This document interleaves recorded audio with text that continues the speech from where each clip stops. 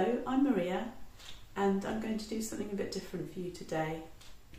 First though, I'm going to run through some of the things I use. I paint on high impact polystyrene sheet, which is flexible. This is 1mm. And my oil mix for making the sails is here.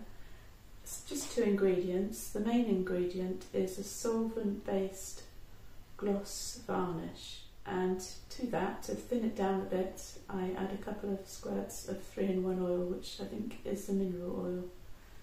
And give it a good mix. And this will keep for about 3 days if you cover it when you're not using it. I made this yesterday and as you can see, it's still quite runny. The one I use a YUPO varnish and it doesn't smell, which is good. I did buy one that smelled so bad I couldn't use it, so try a few. Also, I'll show you the tool I use to apply the oil. This is just an empty pen case with a piece of cotton threaded through. So you need the type of pen that you can remove the middle from and remove the end. And just thread it through and then fix it at the top.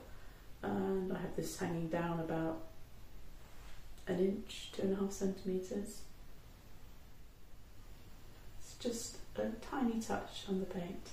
You could use a needle. I've used a needle before. This is a big needle I've got, which I put into a cork. That works quite well, but I prefer this. This pour is going to be a bit of an experiment, so we'll have to see how it goes. I don't know if it'll be any good, but we'll find out. So I'm going to go and get changed and then I'll get going.